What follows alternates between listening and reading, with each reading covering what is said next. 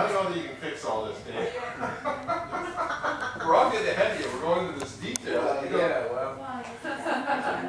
can't stay the horses. Can't stay the horses. Is it recording? It's recording.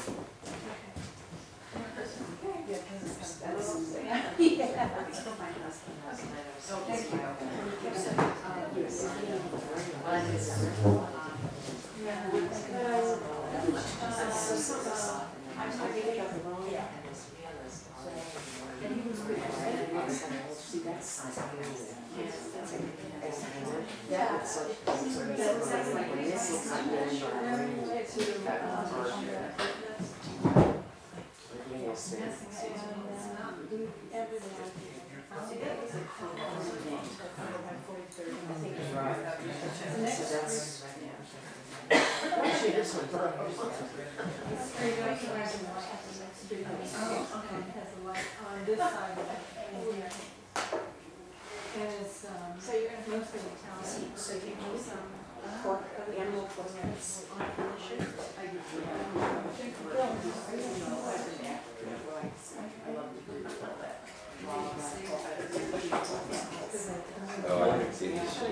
Well, that's okay. I had it out front. I didn't tell anybody about it. I want to let everybody know. I'm sorry. I didn't mean to interrupt y'all. But if you haven't signed up, if you want to come, you can put your name down. And I'm sorry. I'm getting ready to do some processing. I'm sorry. But if anybody wants any of these prints or originals, I'm giving 10% off during the workshop on the prints and on the originals. And I take credit cards as well as checks, and of course cash.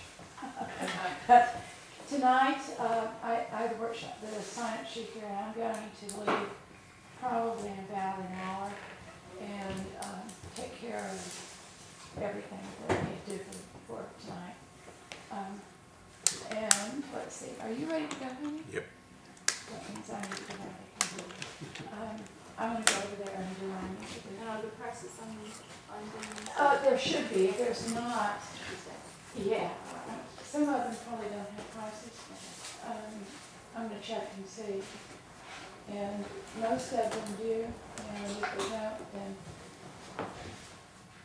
Then it's free? no. I tried that yesterday.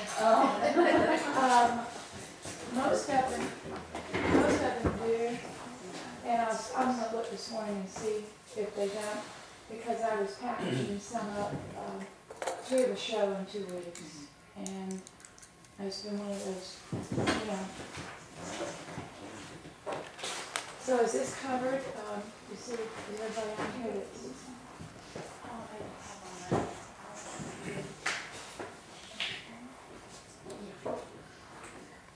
Do it. Okay.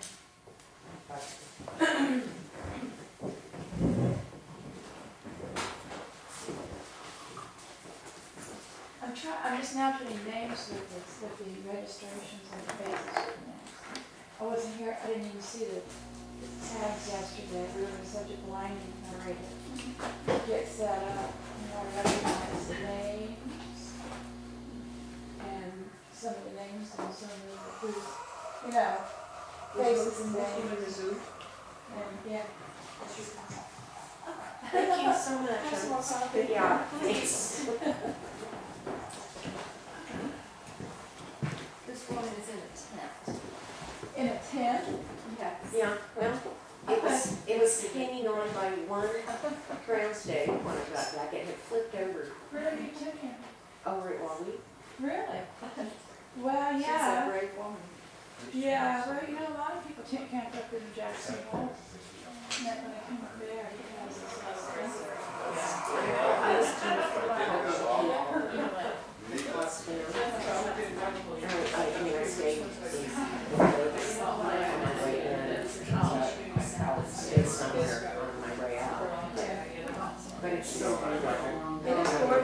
Okay, are you ready?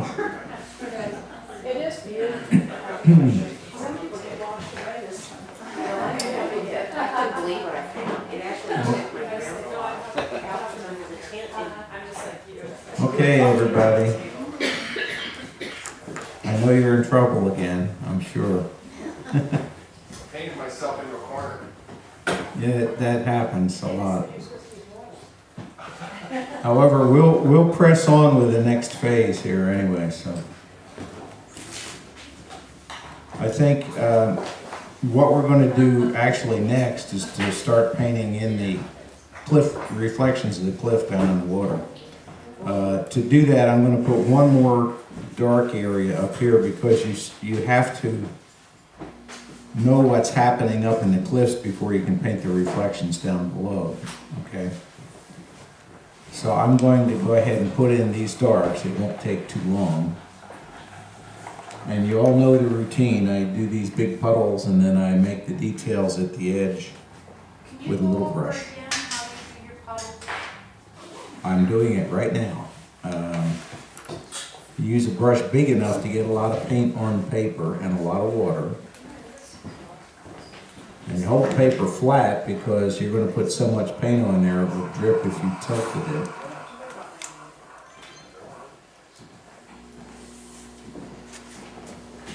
My paint's a little hard so far, so it's going to take a minute to get enough on the paper. And in the shadow areas, I'm generally using the 3 primary colors because if you add blue and burnt sienna in the shadows, it tends to make that ugly black, which a few people have gotten, kind of a greenish gray black. And you want to avoid that. You want to keep the interior of the shadows fairly lively. So it's the yellow that you were using there? I'm using yellow, yeah. Because I'm trying to keep the colors a little more saturated and brighter. And burnt sienna is worse because it has quite a bit of a black hue in it. Raw sienna does also. So I'm trying to use the clearest yellow I have, since I know it's basically going to be very thick paint in here. And I generally go towards the purplish. Okay, I'm not sure what color I have there. I need to be careful. Looks like I had some phthalo blue, so I want to avoid that. It's ultramarine. Anyway, I've got plenty of paint over here now.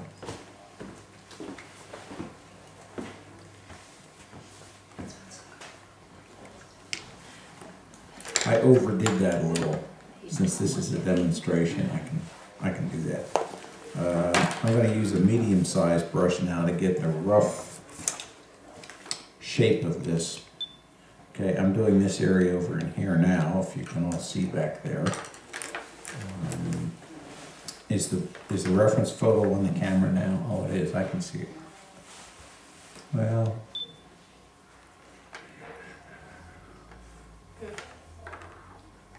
okay, now you can see it, right? This area in here. As I said, I'm laying the painting flat because there's so much paint on there it would just drip off if I tilted it. I'm going to go ahead and spread that paint around, and when I do, you'll notice it starts to look thinner, so I'm going to have to add colors as I go along.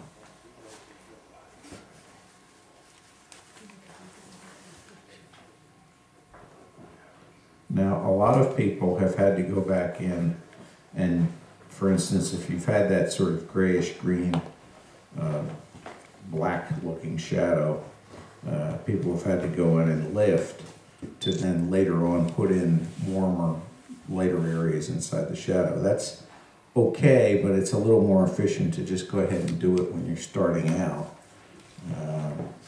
by dripping in the appropriate colors and not making it black in the first place. Now, in spite of the fact that I had a lot of paint on there, you notice by the time I'm spreading it around, it's already starting to dry out. So I'm going to add it even more. Now, if you want to get water out of the thing, if you do this, you're wiping all the water off the brush. So I like to go ahead and have the brush full of stuff. I just don't carry it over the sky or the water. But you're not getting a background now? Excuse me? You're not getting backgrounds and blooms? Oh, yeah. Well, I am, but I haven't taken it all the way out to the edges of this wash yet. Oh, I see. Anyway, Okay, so you can push it out. It doesn't matter. I'm going to Okay. be pushing it around. Right now, I'm still in the process of adding paint. Oh, they, Excuse me.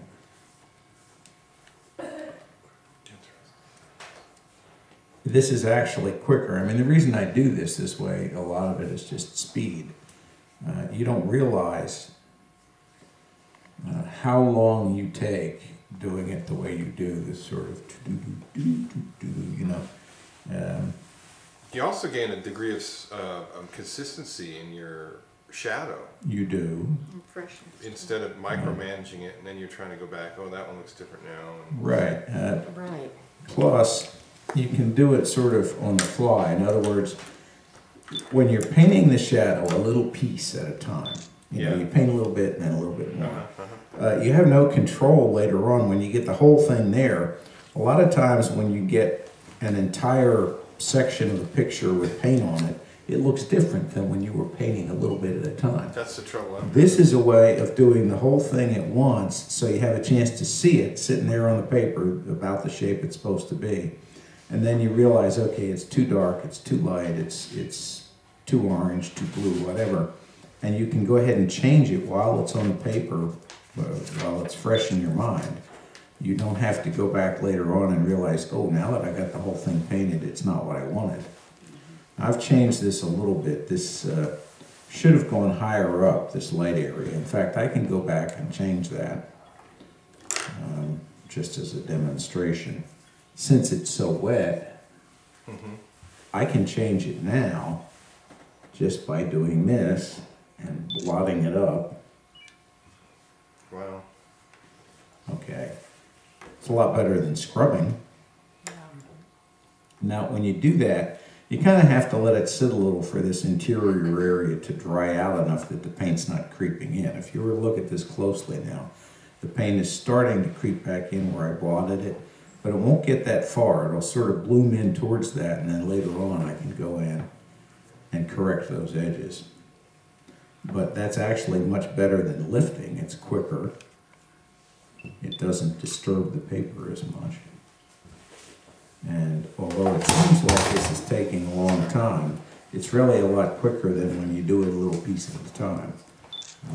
The problem is a lot of people enjoy doing it a little piece at a time, and time really flies when you're having fun. And they don't realize that they've spent a half an hour or 45 minutes just fiddling with something, and that they've brushed the paper a million times, and that the paper's getting tired and screaming at them because it's damp all that time.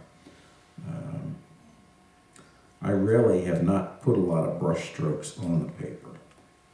And that's another thing that I'm trying to get people to do, is to get away from this little, even people trying to put big washes on the paper, they have a tendency to do it this way, just over and over and over and over and over. I mean, you all know, everybody who's doing it knows. And I would like fewer, longer, more controlled strokes. The thing about this sort of reflexive, twitchy brush thing is that you don't really have a lot of control. You think you do, but you're not paying a lot of attention. If you actually do, you know, one long stroke towards you this way, that way, and practice the motions, you have a lot more control over what you're doing with the brush. Plus, you get a different texture on the painting.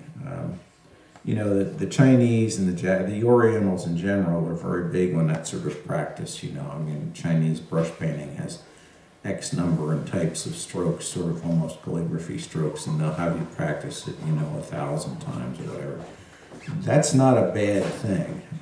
It really is true that you need to learn to handle the brush.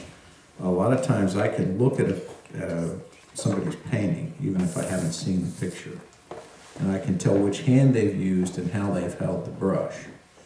Because every stroke on the picture is curved with a certain radius and then a certain direction. If they're left-handed, they curve this way. If they're right-handed, they curve this way. If they hold the brush out here, they curve on a big radius. If they hold the brush up here, they curve little. And so you see all these thousands of little comma-shaped things all over the picture, and that's how they've painted the picture. There's all these little strokes. And the problem is the entire picture begins to have the exact same texture everywhere. And you're losing half of the weapons that you could have in a watercolor to show what's happening. You really like to have a different texture by having different painting techniques and different brush strokes. Are you talking so that the paint will soak in? I was waiting for this little area to dry. Remember I said it was going to spread. Okay, now it's pretty wet, possibly even wetter than I want, so I'm going to go ahead and get rid of some. Okay, now it's not too drippy, and I can actually, you know, start to tilt it around without everything running off. It's very dark up in here, so I'm going to add some paint, because mine looks kind of wimpy up there.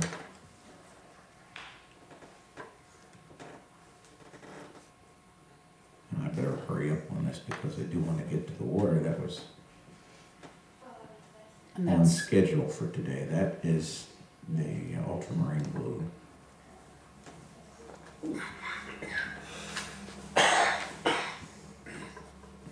Now, as I said, I'm not going to put burnt sienna in there yet.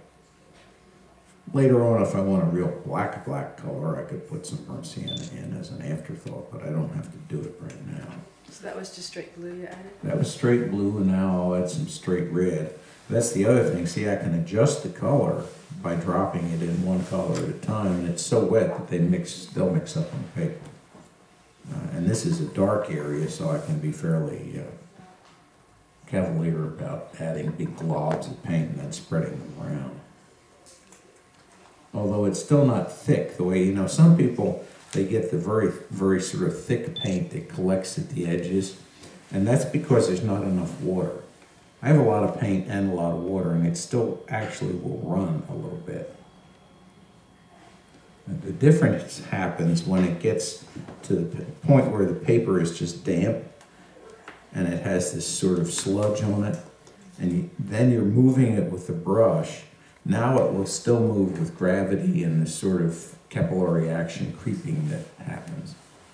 It's actually the natural movement of the paint rather than using my brush to shove it everywhere. So I always have hard edges. You mean I have too much pigment then in my paint? Too many... I'm not sure what you mean by hard edges. That's yeah, so a as it dries... terminology question. Okay, these edges are very sharp.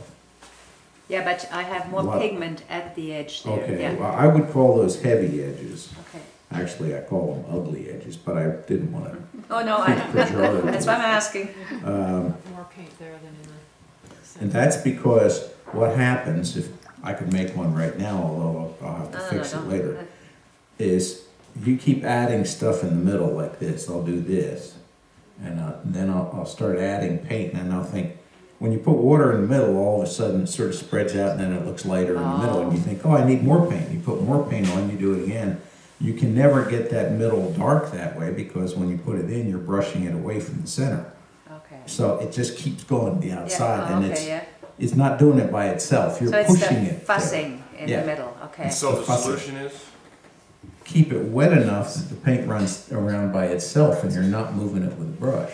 All you're supposed to do with a brush is change the edges, okay? In other words, I get that edge outline, and then from then on, the paint should be wet enough that I can drop it in and just kind of run it around. I shouldn't have to do a lot of brushing. You should be able to count your brush strokes. You know, 1, 2, 3, 4, 5, 6 in a given area. And, you know, and if you work your way up to 10,000, you know you're doing it wrong. But when you decided it wasn't dark enough, you did add ultramarine blue, because that's what I'm trying to do. Yes. But you didn't, you just added it and let it run. I added it and I let it run. I mean, I can, if it's not running enough, I can give it a couple shoves with a brush, but if I count 20, then I know it's too thick. I needed more water. So what if you had gotten it too dry by the time you figured out that you wanted to add your ultramarine blue? And then washed it out. How did you fix that? I'd have added some water out near the edge. In other words, and that's why I made this thing a little smaller than I wanted in the first place, because suppose I wanted to add some ultramarine or some red or whatever up here. And I say, okay, it's already getting a little too thick. I would get my red and a little bit of ultramarine, you know, some purple, and I would add it out at the edge, actually a little bit outside of where I was, out here. And then I'd add some water out here, and that pushes the paint back in. okay, You can yeah, see yeah. it move this Yeah, way. yeah, yeah, okay. So And no if it's that. not, then I can do this and make sure it runs that way. Okay? If you add it in the middle and you shove it out, then you're gonna Yeah, get those yeah. ugly edges. And that's, everybody gets them. I get them myself sometimes and I have to fix them. So you have to know how to fix them. And usually the simple way, if you haven't overworked the paper, is you just lay some water on there, wait about 1.5 minutes, and then you take a paper towel and squish it down, and you can actually see that line print out on a paper towel. There may be a little bit left, but generally that's the way it works. Now, if I were to go back and try to soften this edge now, it would run too far. It's still too wet. In other words, if I let me pick a place right here, okay, there's sort of a flat area on this rock here that faces partly away from the sun. It has a glancing sun on it. So if I wanted some color to go down in there, I could take just a brush with just water, okay? And it also has a few cracks in there, so I'll leave it there. Okay, now this is just water. That color is coming from up here, all right? So I could do this.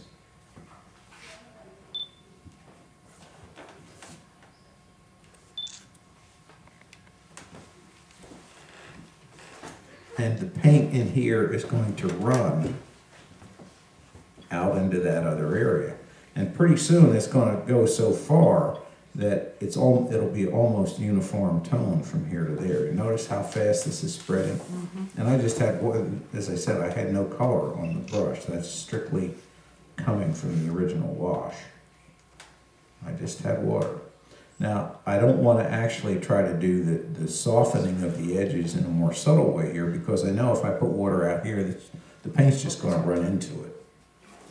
And that's how, as I'm painting this, if I start getting one of those heavy edges, I just run a little bead of water right outside of it, touch it to it, and then it all spreads in both directions, and that heavy line is gone before it really starts. But your rock gets bigger. The what? Excuse me? Your rock gets bigger. The shadow gets bigger. Yeah. The rock gets, well, the shadowed area, the rock gets bigger, yeah. So anyway, that's that. And then there's another little area over here that I probably won't put in just yet because But you have to be careful that this is not too wet or it'll go that way. It'll bloom. You've just... only if this is too dry to start with. And then, okay. So it's drier than that. Yeah, if this is real dry, in other words, if it's not shiny, I can hold this up and I can see the shininess all over this. That tells me it's not too dry. It's not going to bloom back into there. Now, at some point I may want it to bloom, okay? Down in here it's starting to dry out, and if I decided, okay, I want this area to be lighter, you don't, you want a little bit of texture in the rock, and this rock tends to be layered. So a lot of times if I want to go in and I want to lighten up an area, I'll deliberately bloom it this way. I'll do some, just take some water in there and put some brush strokes. I'm not adding any paint. Okay, and that'll bloom a little bit, but it'll be a good looking bloom because it bloomed where and when I intended it to. If you put in your shadows in real high contrast, no blending at all, and it's drying out, to get those medium tones on that On the shaded edge. side of the rock, could you just go in with a new wash? No, Oh, you wait until it's almost dry. what if it is dry, like this morning? It could be perfectly dry, completely dry, Okay. and you can still go back in and soften it. I'll show you if I have the hair dryer. It's right here. You're still pulling paint out of the original Yeah, darks.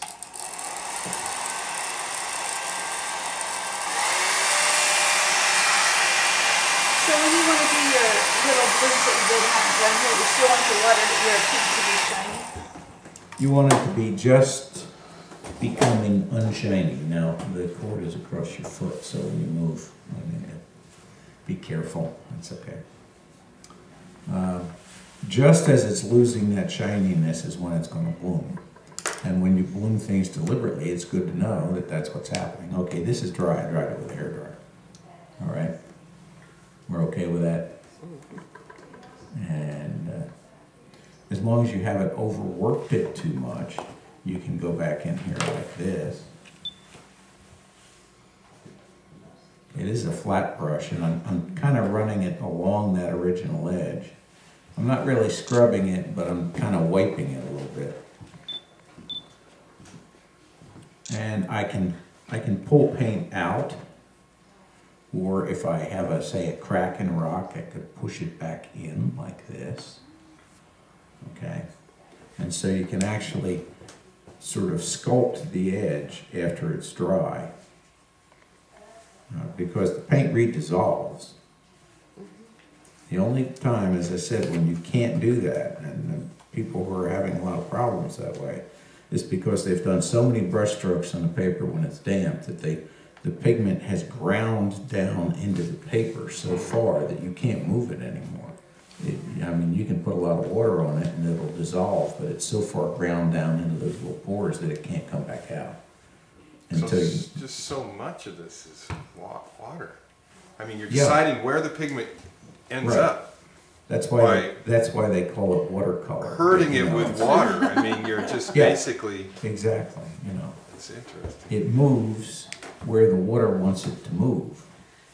So you're controlling the water as much as you are the pigment. It's the water is the the water controls the pigment, and you hopefully will control the water where it goes. Okay. Interesting. Now, when the paper is fairly dry like this, it's not going to go very far. Okay, this is too dry to bloom right now, so I'm not going to have a bloom, but I can put that new water on there. It dissolves the old, and that kind of smooths that out, and I can push it and I can pull it. Okay, this is mechanical now. This is not the water doing it. This is me pushing it around with a brush. Okay, that's the situation where actually you're controlling it rather than water. Most of the time you put the water on there and you just have to know how much water is on the brush, how much water is on the paper. Is the water or the paint going to go from the brush to the paper? Now, if you have a wash down there and you have a brush with too little water and too little pigment, you put it on, that's all going to soak up into the brush, because the hairs in the brush have all these little capillary spaces, and it's like a sponge, and it sucks stuff up off the paper. It's what they call a thirsty brush. You can really do it this way, and it's extreme. It sucks up a lot of paint. A lot of times you do it unintentionally because you do a lot of this, and you get it dry enough that it's going to suck water out from the paper, because there's more on the paper than there is on the brush. On the other hand, if you have a moderate mix of water and color on the paper, and you've got a lot of water in the brush but not enough pigment, whoa, the water will go down off the brush onto the paper, and then the paper will suck out that water and it'll spread. In the extreme case, it'll bloom. So you have to have the right mixture of paint and water on the brush, and a little bit more of it that's on the paper than is on the paper, because that's the only way it's going to transfer to the paper from the brush. What happens when people get those heavy edges is they're getting a lot of water and a fair amount of paint, but the brush is all pretty wet, and their paper is damp. I mean, they got this kind of sludgy stuff on the paper, you know what I mean. Mm-hmm. You've been working for half an hour and the paper's kind of spongy. And so then you take this brush that's loaded with all kinds of stuff and you put it in there. What happens is, all of a sudden, instead of the area where you put the brush down getting darker with more pigment, it actually looks lighter. You notice that? Mm-hmm. Yeah, I'm fighting with that. That's because you got a lot of water on the brush and some pigment, and that all runs down onto the paper, and since the paper isn't wet enough, it immediately gets soaked out away from where you put the brush. Takes the pigment with it. Takes the pigment with it. So you're doing the opposite of what you want. You're trying to darken it. Instead, it's getting lighter, but these edges, meanwhile, are getting darker and darker because these washes dry at the edge faster than they dry in the middle, because that's where they're exposed to the dry paper in the air, is at the edge, okay? All this stuff's drying out at the edge. And then we do more and more and more. And you do more and more and more, and it keeps going, keeps drying at the edge, and that edge keeps sucking up water and paint until you've got this Black. sticky black thing out there. Okay, so what I want to do now, we had quite a digression here. I'm going to paint this sort of background color on this water.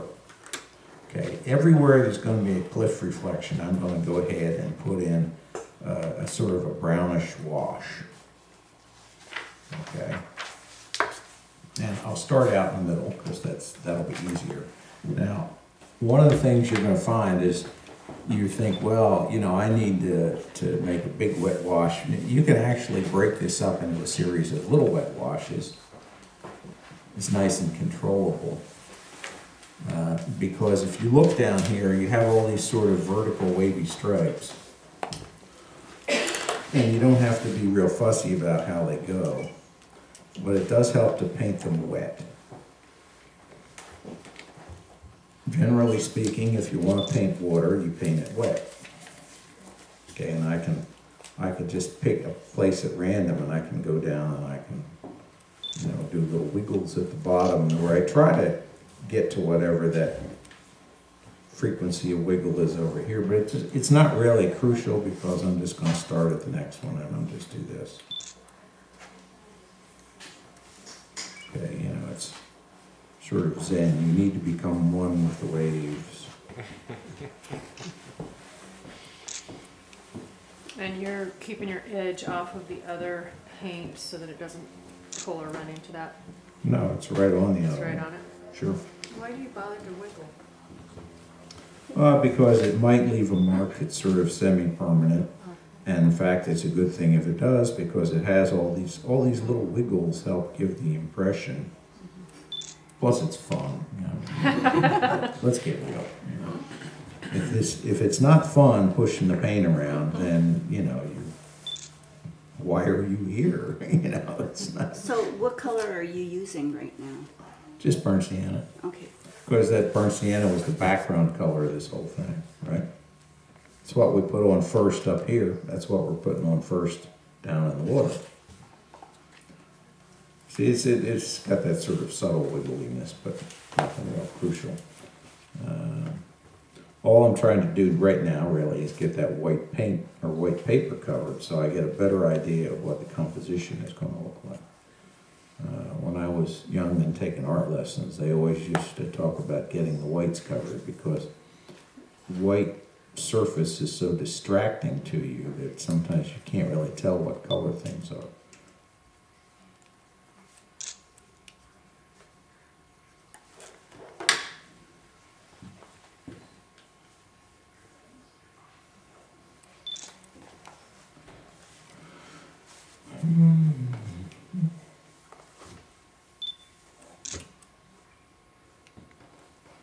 Now, of course, these areas later on, since they're reflecting this, are going to be very dark. They're kind of black up there. And then you have all these reflections of these shadow areas that are almost black. But right now, I'm just covering up the white areas. This is not rocket science here.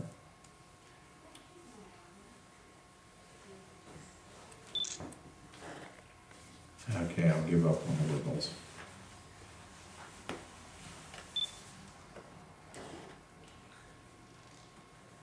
Near the horizon, instead of, you don't really see the wiggles, you mostly see these vertical stripes. It's as it comes out at you that Yeah. they increase. Right, well, as they're closer, because, you know, the waves look bigger because they're closer to you, so the spacing is wider as you come down towards the bottom of the picture. That's the perspective. Up here, you know, you probably don't realize, but this rock is probably a half a mile from where the boat was. It's a long way away. And so you don't see all these little individual waves that far away. You're leaving a white line there for a reason? Well, actually, if it's a sunlit picture like this, a lot of times you see little white sparkles where the water's on the rock. I don't see them here, but I usually scratch them out with a razor blade a little bit, just a few of them, but it's not going to make any difference in the long run because we'll be going back at the horizon and painting in the horizon wherever we decided it had to be based on the wave spacing. As I said, I tend to move the horizon up and down a little bit because maybe I haven't gotten the perspective exactly right, and I'll decide, oh, it needs to go up a little or it needs to go down a little. In particular, right now, I think it's going to need to go up. And I think that since this cliff is a fair amount further away than this one, the horizon line is going to be a little bit higher up, probably about here. That'll be my new horizon.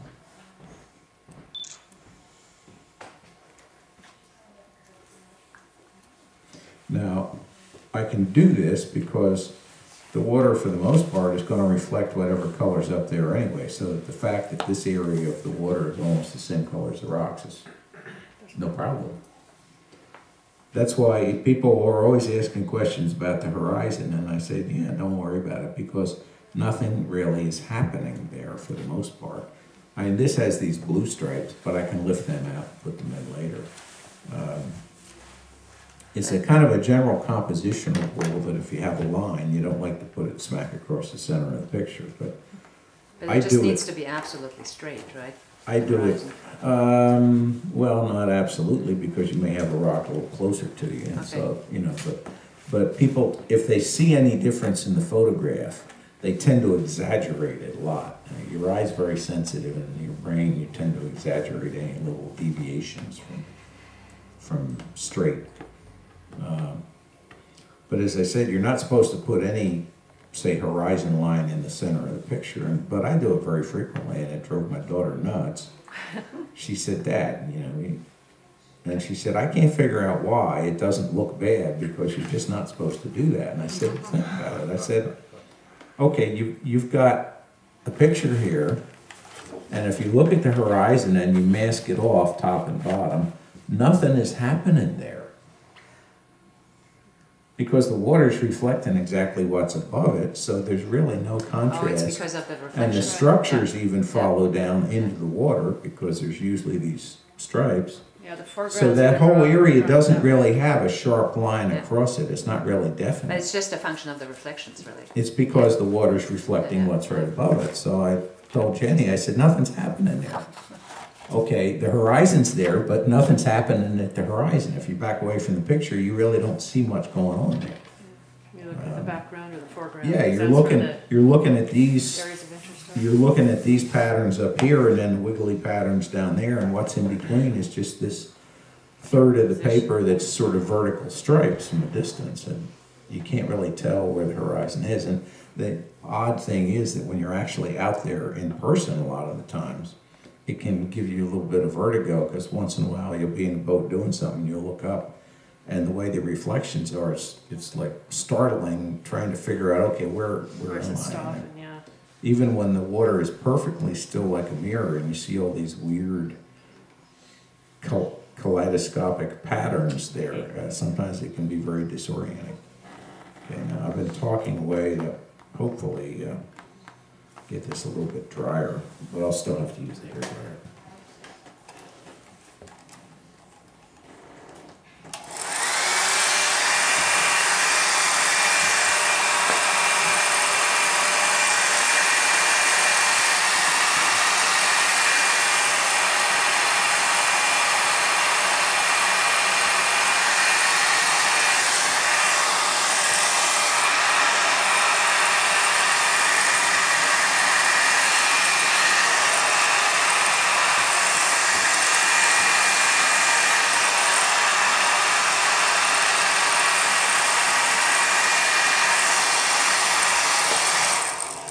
Now, the reason I used the hairdryer just then, I mean, I'm not worried about any blooming. It's way too dry for that. But I can feel the paper, and it was still cool, and it's soft. You know, if you paint on a picture and you've been painting for half an hour or an hour like people do in the same area, It's just so soft you could take your fingernail and just pull up the paper like this. You shouldn't be painting on paper that's that soft because you damage it with the brush strokes. But you know, if you leave it overnight and come in the next morning, it's just hard and nice and sort of crisp looking. A lot of times I will leave a painting overnight. If I've worked on an area, I don't want to touch it again that day because I want the paper to dry out. So I just use the hairdryer to speed that up so that I can put these dark areas in without actually damaging the paper because it's not quite so soft now that I use the hairdryer on it. That makes sense to everybody? I know everybody's going to continue to go ahead and paint on soft paper because I'll be working across the room with somebody else and it's just too much of a temptation, you know. You just got to do it. Nothing against you. No. But that's a good reason to do 4 versions too, because you can set one version aside while the paper dries and recovers from your ministrations, and then by the time you do the 4th version, the first one will be drying out again, so you can go back and pound on it some. Well, you know, I'm just being realistic about what's happening here. Real. Okay, now this has these sort of horizontal blue stripes where, as I said, the wind has kind of ruffled the surface of the water a little bit and it makes these ripples and it reflects the sky where it would normally reflect just this cliff. So I'm going to try to reproduce that purple. I may later on change both colors a little bit, but for now I'll try to make them match. And I'm just going to put it right on there. This is fairly wet wash.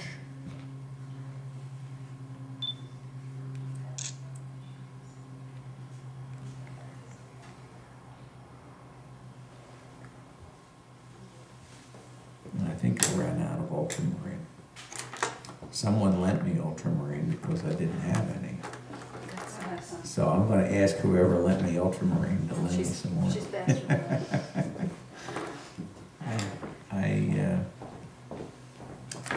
I'm sure I have a tube of it here somewhere. But,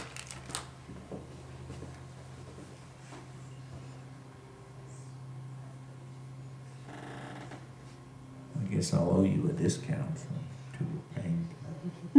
I'm going to worry about it. Okay, yeah, you keep track of it because I won't. Okay, and it's mostly I'm just putting ultramarine and a little bit of red down there, but it's going on top of that layer of burnt sienna. So it's not going to be quite a clear purple. It's going to be a little bit toned down.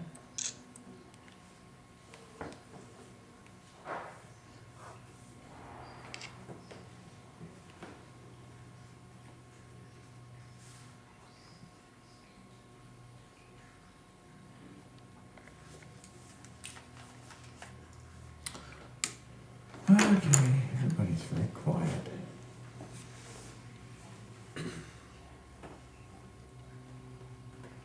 Looked a little too red to me.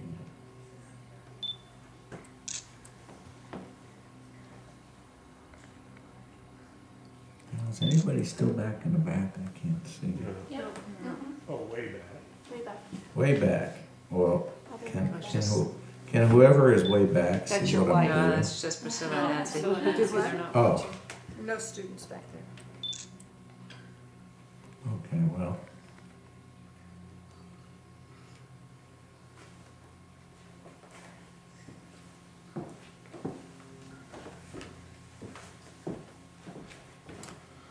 Okay, and I'm carrying this down since these little stripes here are reflecting that cliff. I'm going to paint them all the same color.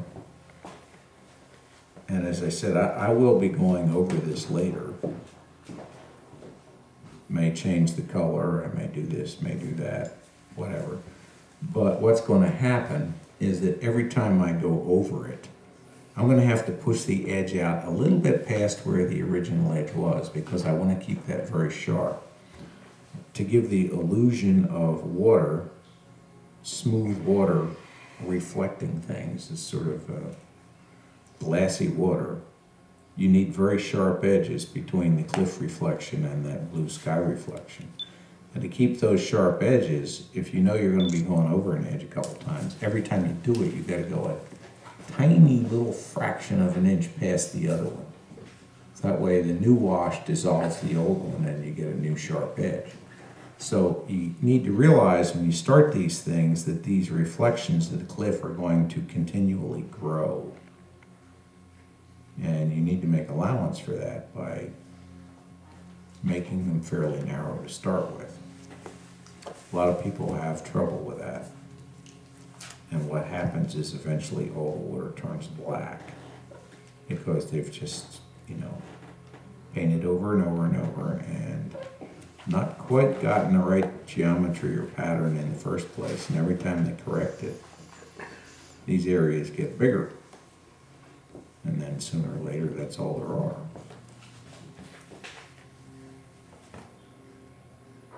Okay, now there's going to be some vertical stripes up there. But okay, here's the approximate reflection of that. It's a little too red, not quite blue enough. Now down here, towards the bottom, you can see that we have these interesting patterns of kind of whoosh, goes like so, you know. And I'm not going to try to wing it. I think I'll go ahead and draw them in with a pencil. Just roughly, because I want the same spacing and general character as what I did with these waves over here. So for instance, this stripe here, I'll draw sort of a center line, comes down like that.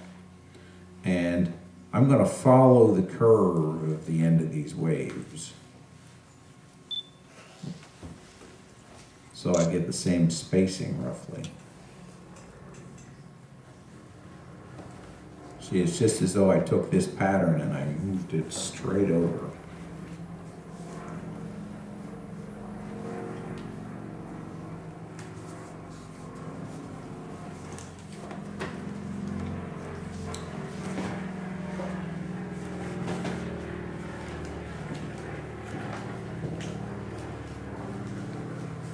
Fellow sounds kind of low.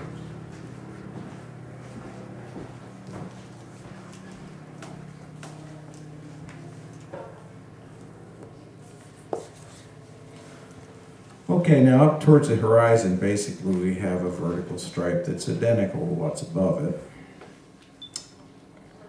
And then I start little wiggles, and I drew those indicator lines so that I can make these wiggles follow the same spacing of what's above it. I've got a lot of pencil lines on here now. I may need to borrow somebody's needed erasers. You've got one right there. I came on a, oh, that's right, I broke that off, I remember now. I'm just sort of shamelessly stealing all the students' supplies. It's supposed to be the other way around. Oh well.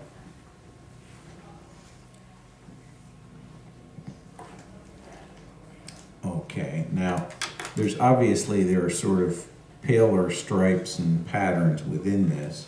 And I can lift those out later on if I want, but for now I'm just trying to get a general indication of what the pattern is here. The general rule for paintings is that if the picture's got a good compositional structure, all the basic shapes are interesting and the colors and the values and everything else, the picture's going to look pretty good if you don't overwork it. Whether you have any fine details in there or not.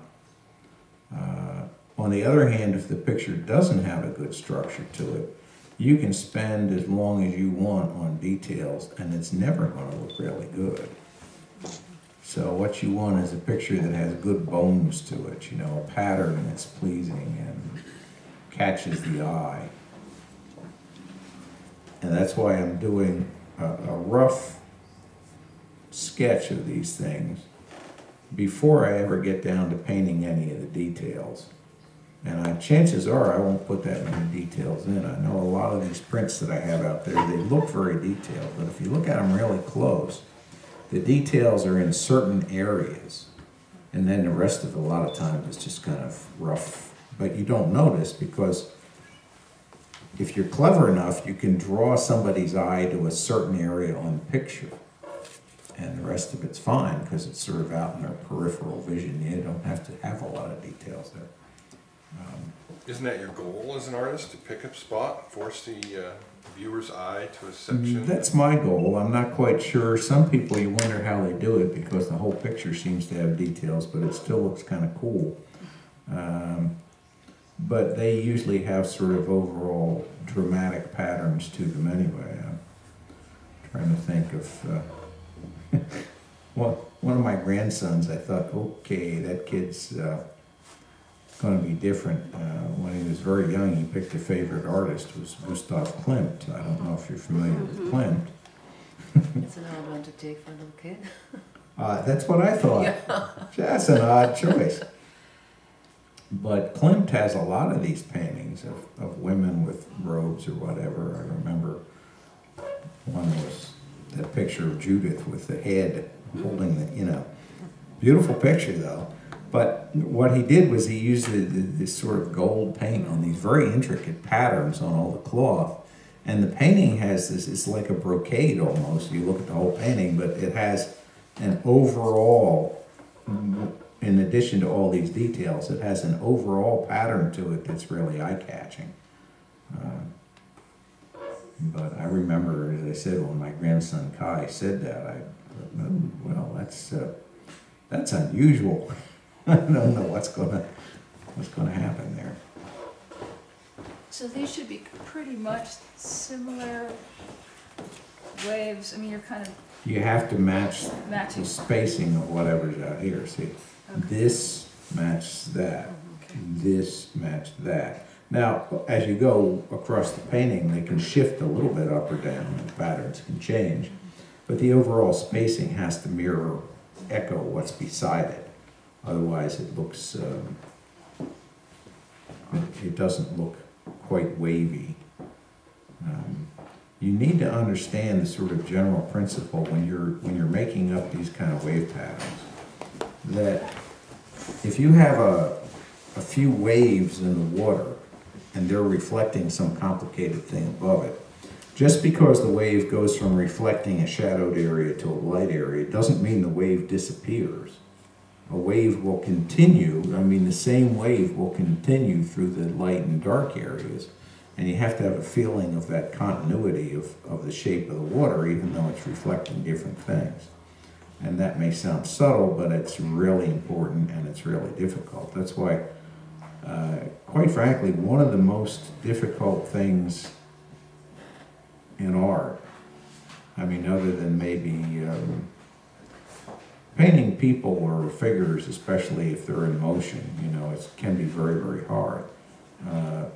Making up an abstract pattern in the water like this and making it interesting but still making it look convincingly real is a really hard job. A lot of people, they get frustrated doing this and they start to try to copy in great detail. Copying this kind of pattern in meticulous detail is going to drive you absolutely nuts. But they definitely are interlocking, right? So you don't have point to point. You have Well, I will make sort of gradual alterations to my pattern.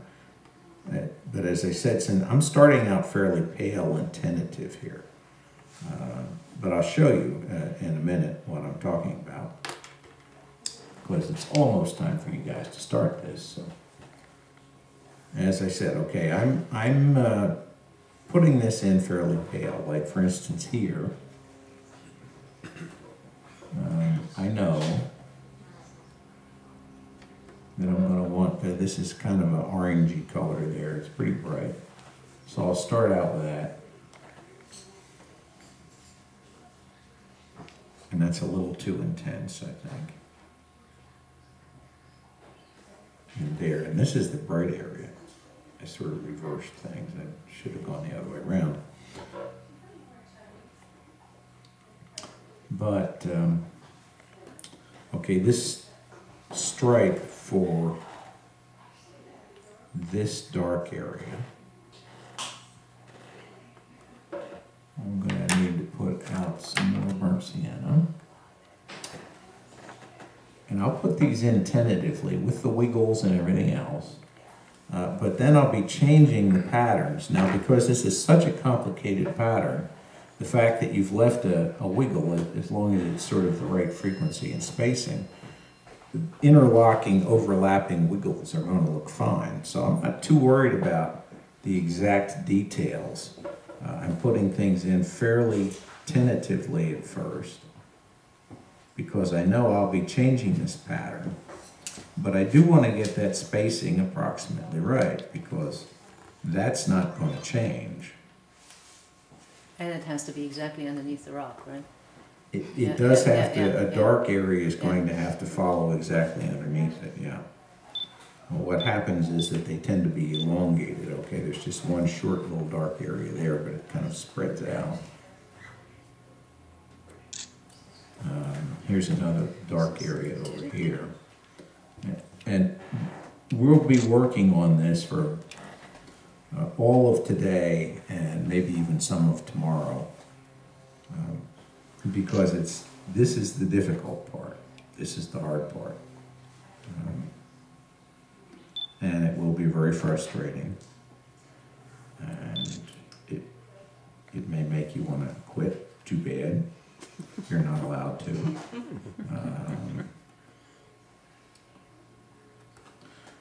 But I wouldn't worry too much if it's not quite what you want, if you don't feel like you've gotten a finished picture out of it, because chances are you won't. Okay, now I got these wiggles here, and they follow, as I said, approximately the frequency, the same spacing as these waves out here. But I look, for instance, up here I have a light area that's within a dark, and then I have a dark up here, but light down here below it. But what I'm going to do is I'm going to say, okay, now this light area is going to be reflected down in the water right below it. I know that. Sooner or later, I'm going to see this dark area reflected down in the water. So what I'm going to do is I'm going to start connecting these dark areas in here, like that. Say, okay, and that's going to leave me with these two little island reflections of this light area.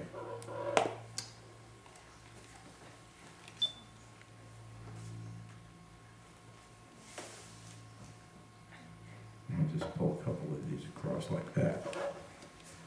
Okay, everybody see what I did there? Now up here there's this big dark. I know I'm going to have a lot of dark up there, so I'll say, okay, this should be mostly dark here, with just this light stripe that reflects pretty much below this one, and it'll be wavy as it comes down towards me.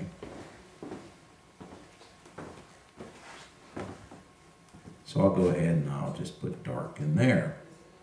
That's for this dark here.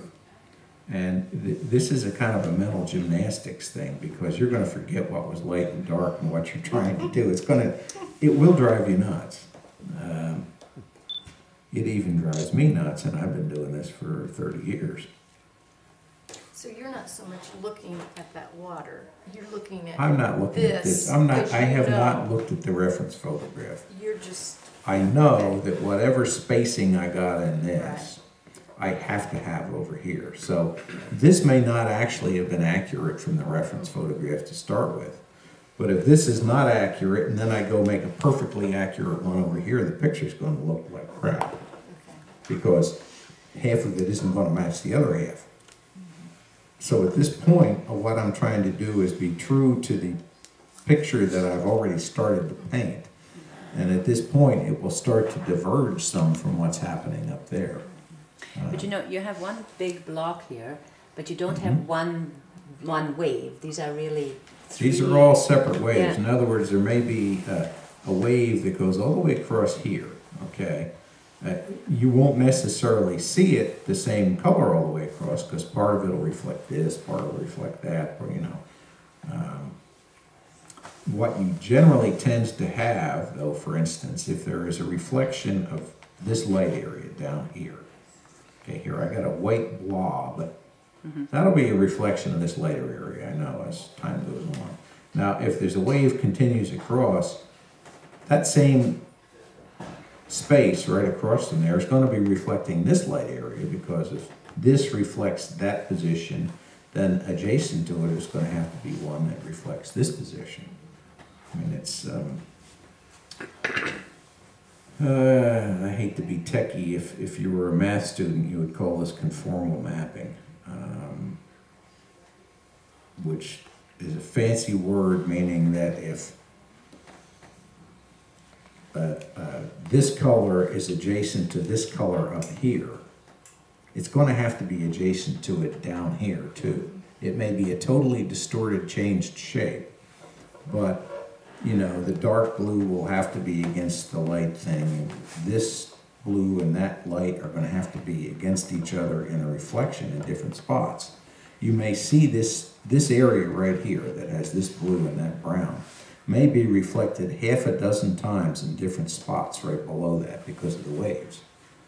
But they're always going to have this color adjacent to that color. And as I said, it will drive you crazy because it's a random pattern that you have to reproduce in your head by making it up.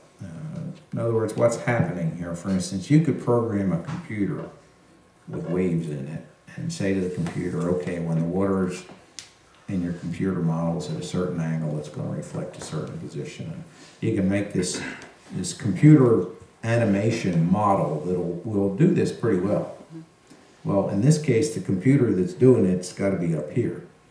And you just have to have a feel after a while. I mean, a lot of my, if I analyze a lot of the pictures that are actually the best pictures, they're not necessarily scientifically accurate that this would be reflected there and vice versa, but they're convincing because I know certain rules are the important ones, and I've, over the years, just kind of gotten the hang of that. It takes a lot of practice. You will, at first, I'm sure, do better starting out by copying pictures that have very simple patterns. See, now I screwed that up because that really shouldn't be that wide. This isn't that wide. Now, a lot of times when you do that, you think, oh dear, I can't shrink that in the water. I got a reflection that's bigger than that. Well, nobody knows where this place was or what size the rocks were, so I say, okay, no problem. Now the rock reflection is that wide. Now they match. Okay, now I'm okay. But they do have to match. If you get a wide stripe down here and a narrow stripe up there. So that's one of the rules, yeah. Yeah, one of the rules is if you have to cheat, cheat. Because, you know, it's got to look right regardless of whether it's accurate.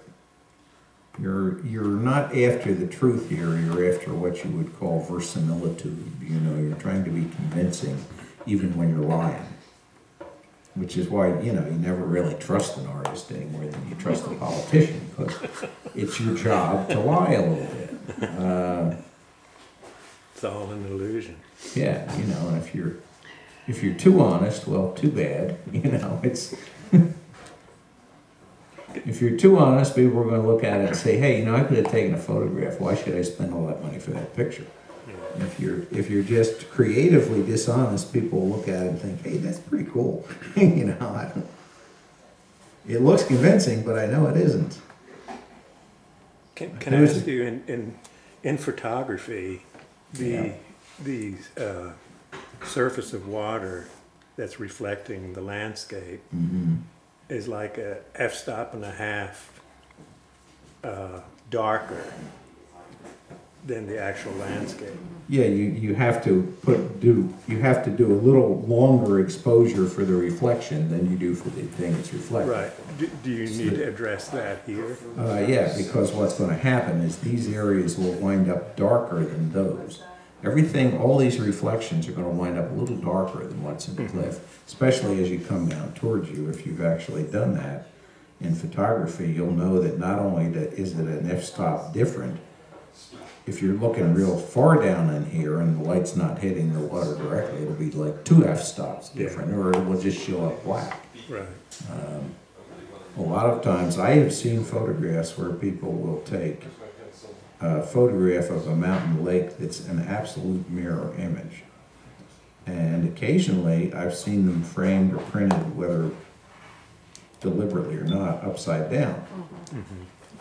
And you can always tell that they're upside down because if the top half is darker than the bottom half, they made this thing upside down. You know, even before you start looking for the little ripple. But like I said, the thing is, if you paint exactly like a photograph, people don't find that as interesting as when you've done something that's obviously sort of abstracted, but it's just as convincing. I mean, there was a fellow, I was in a summer research thing one time in high school, and we were all egotistical young idiots, you know, thought we were real hot shit intellectually, and there was this one kid, I won't name names in case there are any environmentalists here that like this guy, but he's a well-known guru in the environmental community now. And he, even back then, I mean, the professors used to call him Mr. Snowjob, but he's a real high IQ kid, and but he just couldn't stick to the simple facts. And we had to, this day when parents came up to visit, this was in Schenectady, New York, GE ran it. And he and I were sort of supposed to be the two hotshots in this group. And so we all had lunch together. This guy and his parents and my parents. And my father was just high school education, but he had about 30 patents. He was a smart guy. We're all there having lunch and talking, and this fella's kids talking about various things and stuff. We came away from lunch, and my father kind of shook his head, and it was a sort of admiring. He just had a smile on his face, and he said, you know, he said, that kid is the most artistic bullshitter I've ever seen in my life. He said, he's going to go far. He's good at that, you know. And that's the thing, if you're an artist, that's what you're really after. You're after the impression that it gives, you're not trying to be absolutely literal. You want the best portrait in the world looks like somebody, and you think you've painted them warts and all, or they think they do, but there's something that makes them just look better. And you can't figure out why. You know, that's a real good portrait painter, you know. I mean, a mediocre portrait painter will get something that kind of looks like somebody, but maybe not quite. And then a good portrait painter will get a picture that looks exactly like somebody, and they'll say, well, that's really like that person, you know. But the real genius portrait painters can paint a picture of somebody who's, say, fairly old, and you'll say, well, that's that exact person just as they are now, and yet there's something about it that you can also see what they look like when they were younger. And they just look a little better, and you don't know why, because you think all the wrinkles are there, but there's something about the way they're presented that's not quite like if you just took a photograph. You know what I mean? That's John Singer Sargent. Yeah, well, that's basically, I'm paraphrasing Sargent. Although Sargent also said, somebody asked him to define a portrait, and he said, it's a painting where there's a little bit something wrong with the mouth. Because if you've ever painted portraits on commission, you know, you cannot please people. No. And if his paintings couldn't please somebody, you know that there's no pleasing them. That there's no pleasing them. Okay, so all I really wanted to do was get this overall pattern. And you can see what I did here. I don't know. It's upside down for the camera monitor now, isn't it? We got to watch it right side up while you were doing it, so it's all. Okay. Yeah, just lift it up the way you have, now turn it around. Yeah, just leave it lift there it for up, now. yeah. And, oh, here we go. Excuse me. There we go. Anyway, the patterns in the water are starting to develop. As I said, they start out as stripes, vertical stripes, straight down from what's above them, but then you have to kind of get creative. And I did not follow the exact photograph because I can't. I mean, we would be here for a month and a half while I painted in every little thing. what I'm trying to do is get something convincing. And all of those prints I have there, all those patterns in the water are strictly fictional. But they look real wet, you know, looks real slick. Some of those photographs that I worked from actually had like windy days where the surface of the water was real rough, and I just said, oh, the hell with that, I like it when it looks shiny in the morning, so I changed it. And you can make it up if you've done it a whole lot. But even if you haven't done it a whole lot and you're copying a photograph that has neat looking patterns the way this one does, you're still not going to be able to follow those exactly. So what you're going to have to do now is be a little creative about trying to make a pattern that looks convincing and kind of like this one, but without all the work of trying to measure everything and duplicate it exactly. Okay? So what I want you to do is go put this background burnt sienna across everywhere you're going to have ripples, and then to draw where you think these ripples are going to be over here, and then I'll come around and check the drawings before you start on the painting. Don't get in too much trouble without me with the paintings. Yeah. Because we're going to be doing this for a while.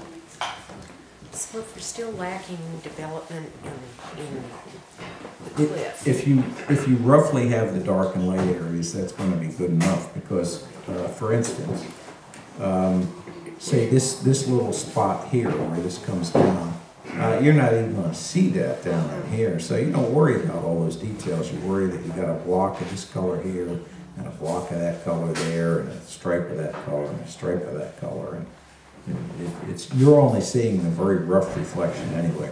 You can't cover the top of this picture and look down here and in your brain reconstruct what that pattern is up there.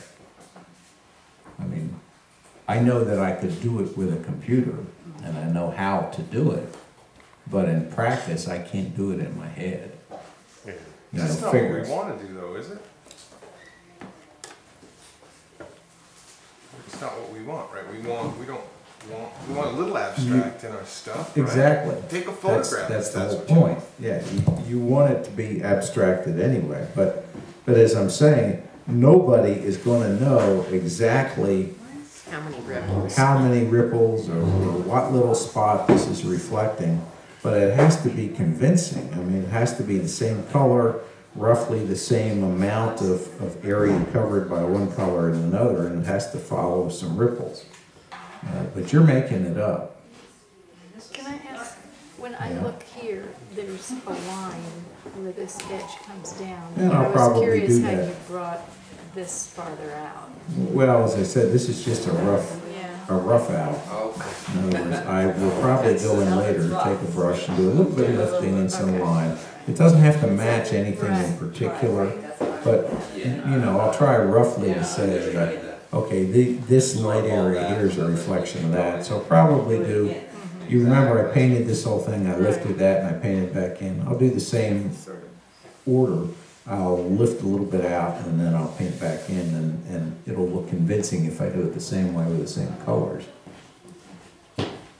But generally speaking, I will have, as I finish things up, say if I take one of these rocks and I paint it up here, when the picture's almost done, then I'll paint in the reflection of that in the water down here. So I can do that as I go along and gradually tweak it and make it more detailed. And you aren't going in with any real darks. Not yet, no, because that pattern is very hard to get a convincing pattern, so I'm sneaking up on it.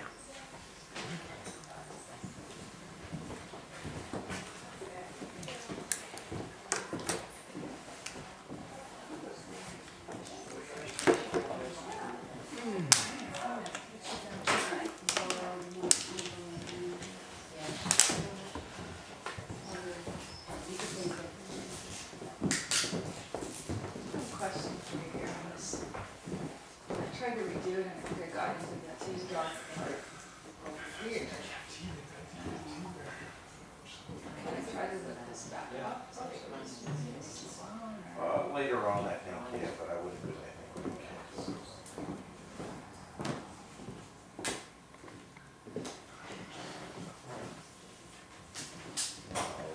Part of, these actually.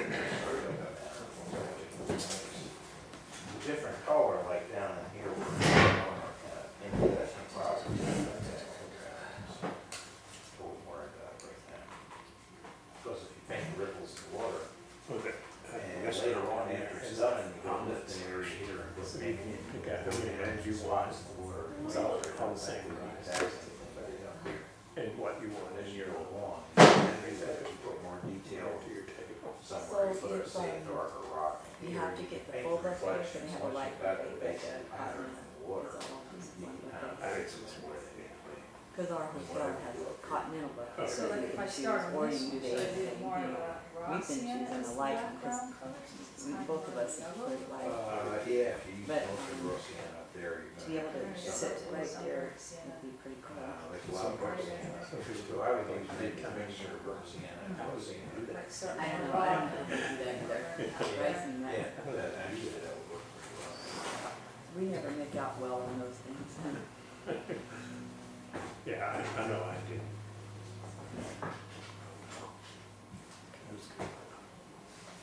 We have to put in a little more shadows here.